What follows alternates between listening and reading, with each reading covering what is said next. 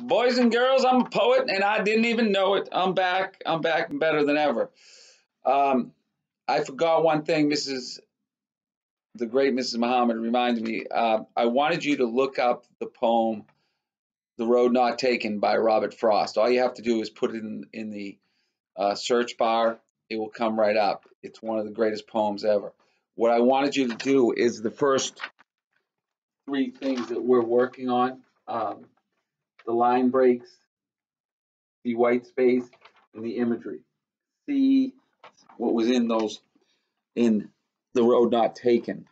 I'll give you another poem today at the end where we're looking at the next three: repetition, alliteration, and assonance, um, to see how those fit in. We'll finish up the week with onomatopoeia and rhyme, and then you're going to start writing your own poems. But remember, I have the colored paper over here because poetry is an art. It drives you. It goes to your soul. It's something that wants to come out, and everyone's a poet. I'm going to start you off today with a fun poem. Um, it's by one of the greatest poets ever, uh, Roald Dahl, from England, um, and he had The Crocodile. No animal is half as vile as Crocky Walk the crocodile. On Saturdays, he likes to crunch 6 juicy children for his lunch. And he especially enjoys just 3 of each: 3 girls, 3 boys. He smears the boys to make them hot with mustard from the mustard pot. But mustard doesn't go with girls, it tastes all wrong with plaits and curls. With them, what goes extremely well is butterscotch and caramel. It's such a super marvelous treat when boys are hot and girls are sweet. At least that's Crocky's point of view. He ought to know he's had a few. That's all for now. It's time for bed. Lie down and rest your sleepy head. Shh. Listen. What is that I hear? Glumping softly up the stair. Go lock the door and fetch my gun. Go on, child. Hurry, quickly run. No, stop, stand back. He's coming in. Oh, look, that greasy, greenish skin, the shining teeth, the greedy smile. It's Crocky Walk, the crocodile.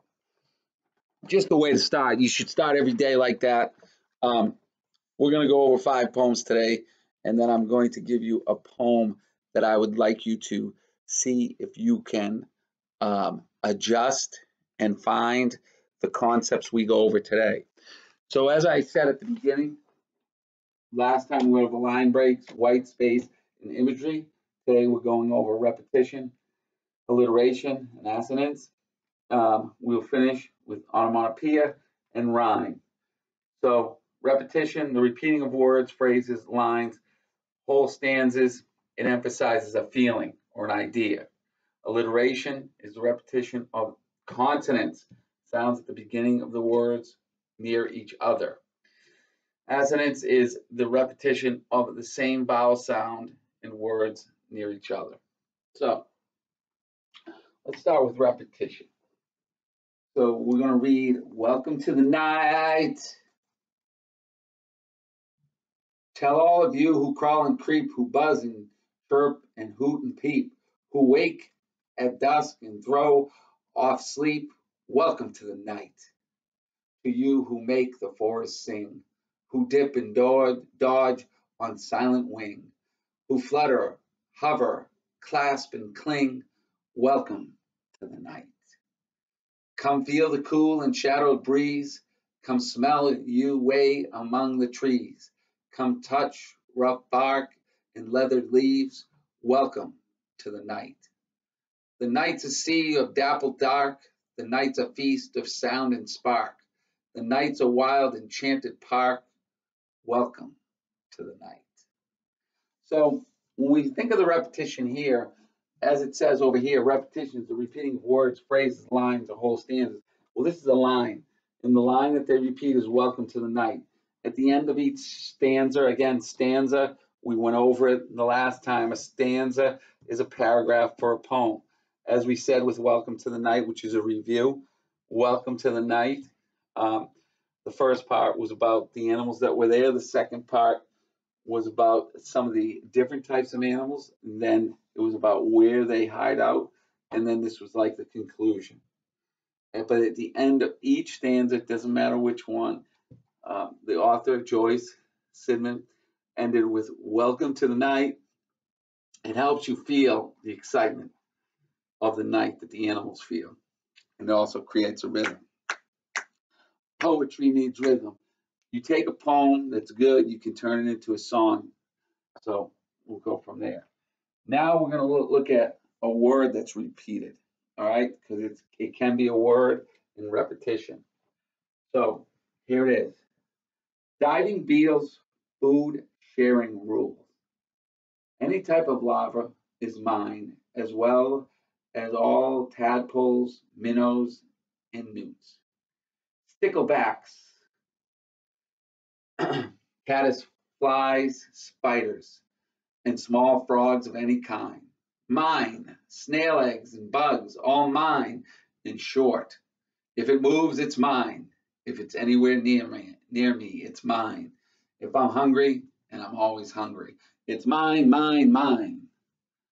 And if by chance I choose to crawl up yonder, smartweed, bask for a bit, open my armed wings, and fly about my kingdom, within which everything is mine.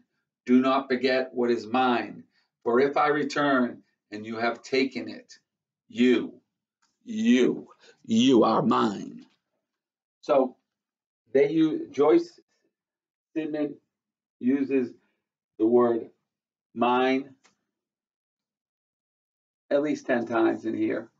And, she's emphasizing that everything for the beetle is mine.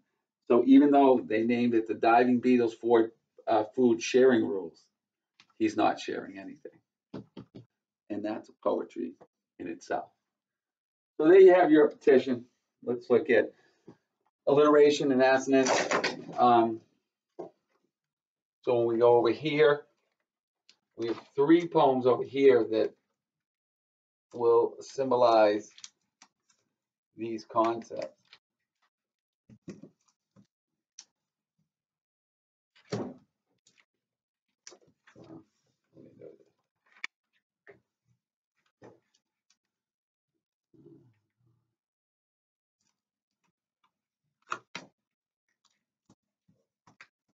All right. Now, I'm going to read the poem, and these are the first poem is Dream of the Tundra Swan. Dusk fell, and the cold came creeping, came prickling into our hearts as we tucked beaks into feathers and settled for sleep. Our wings knew. That night we dreamed of the journey, ice blue sky and the yodel of light, the sun's pale wafer, the crisp drink of clouds. We dreamed ourselves so far aloft that earth curved beneath us, and nothing sang but a whistling beat of light. When we woke, we were covered with snow. We rose in a billow of white. So we're looking for repetition of consonant sounds, like leaps and laughing, suddenly stopped, starts spinning silently, drifts down, cold, come, creeping. Leaps, laughing, LL, suddenly soft. They're next to each other, starts spinning silently, drifts down, cold, come, creeping. All right, so now let's listen to this. We've done this one before in another day. Snowflake wakes. Snowflakes wakes, whirling, arms outstretched, lace sprouting from fingertips, leaps, laughing in a dizzying cloud. a pinwheel gathering glitter, drops into air, suddenly soft and full, a lattice of stars spinning silently, drifts down, touching, tickling, clinging, clumping, hugs earth, sighs and settles, sleeps, tucked in its own blanket. All right, so you have, as they had this one, leaps, laughing, that was over here.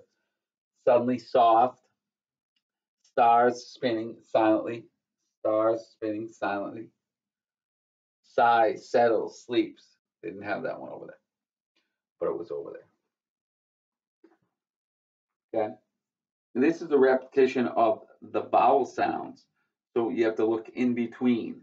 Feeling, leaves, ceiling, ain, same, remain, same, pale, way, pay, a. All right. Oak after dark. As nighttime rustles at my knee, I stand in silent gravity and quietly continue chores of feeding leaves and sealing pores. While beetles whisper in my bark, while warblers roost in branches dark, I stretch my roots and till the hill, and slowly, slowly drink my fill. 1,000 crickets scream my name, yet I remain the same, the same. I do not rest, I do not sleep, and all my promises I keep. I stand while all the seasons fly to anchor earth.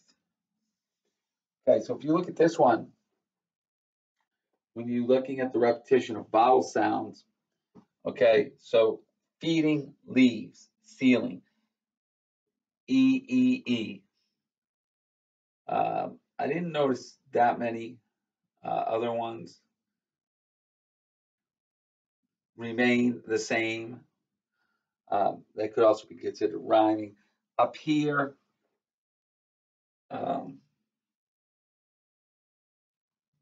not many.